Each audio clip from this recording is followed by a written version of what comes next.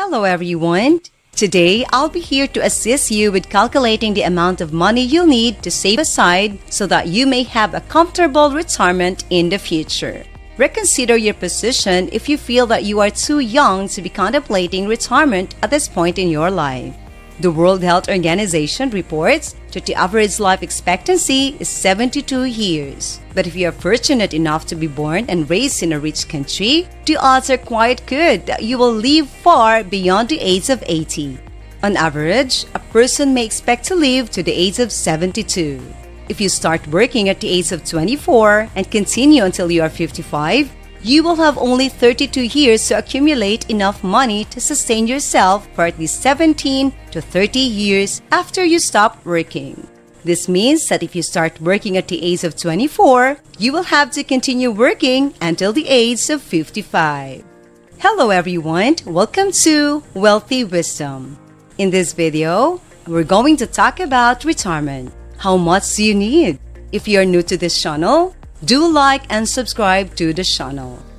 If it feels like a very short length of time, you'd be right to assume that's how long it really is. Because of this, a significant number of individuals who live in nations with high incomes are forced to put off retirement, and some of them continue to do so even after they reach the age of 69. If you believe that retirement will be a negative experience for you, you should begin making preparations for it as soon as feasible. I am certain that you will appreciate the usefulness of this information in the long run. The first thing you should do when preparing for retirement is determine how much money you will need to continue living at the same standard you are used to after you stop working. This number will ultimately determine how much money you will need to save and what kind of investment strategy will work best for you. If you do a fast search on Google, you will discover a myriad of different methods that may be used to get this amount. Nevertheless, the approach that I found to be the most comprehensive is one that is based on the well-known Trinity study. This study, which was published more than 20 years ago, found that during the first year of managing your investment portfolio, you should only sell off up to 4% of the total value of your holdings. After that, the total amount of money that you're able to take out of the account on an annual basis will grow to reflect the effects of inflation. If you have saved up $1,500,000 by the time you retire, you should be able to spend $50,000 in your first year of retirement and a bit more each year. After that, for the next 30 years while still having some money left over in your investment portfolio. This is assuming that you spend $50,000 in your first year of retirement and a bit more each year after that. This is a made-up example based on a hypothetical circumstance. In order to get an estimate of this kind, you will need to be familiar with the whole sum that you anticipate spending throughout your retirement. For instance, if you want to spend $5,000 during retirement, you would first need to multiply that amount by 12, and then you would need to split that result by 4% of the total. If this is the case, having a total of $1,650,000 will provide you with the ability to spend $5,500 each and every month for at least the next 30 years without having to worry about running out of money. Still, if you stop there, inflation will make it hard for you to keep living the same way when you retire. Inflation may also be defined as a pace at which prices continue to rise over time. In the preceding example, you may assume that spending $5,500 per month is appropriate now. However, in 20 or 30 years, when the cost of the goods you value the most has risen, that $5,500 will be much less valuable. In fact, the value of $5,000 in the year 2040 will be almost the same as $3,500 now.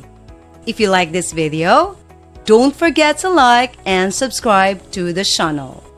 We'll look at a variety of approaches to figure out how much money you'll need for retirement. We went through their figures and made a few adjustments. We devised our own way of calculating the amount at which you may easily retire. They should be simple to use, while also being correct for the vast majority of individuals, regardless of where you reside, how much money you make, or other criteria. We'll tell you how much money you'll need by the time you're ready to retire, as well as how much money you'll need to save each month to get there. I'll have done the arithmetic for you by the end of this video. So let's get this conversation started. You may use this strategy to determine if you have enough money to retire. These estimates are subject to change based on your own financial circumstances, the state of the economy in your neighborhood, and your retirement goals. Assume you have no money and intend to continue working for the next 3 decades. Check out this website to figure out how much money you'll need to save each year to have the retirement income you want when you're older. For example, if you anticipated spending $4,000 every year until retirement, you would need around $2.9 million. That implies you should start saving $1,500 a month as soon as you finish reading this. If you stick to that plan, save at a rate of 5% per year and make sure that your portfolio earns a return of 6% per year. You will be able to retire in style and never have to work again. If you labor for another 20 years, you'll have to work twice as hard to make your money last twice as long. If you save an extra $750 every month, you'll have an extra $2,000 in retirement income. However, if you just work for another 20 years, you'll need to save an extra $2,000 for retirement. This is because you will have less time to save money and see your possessions grow in value. In this made-up example, saving an extra $1,550 a month leads to a monthly income of more than $2,000 after retirement.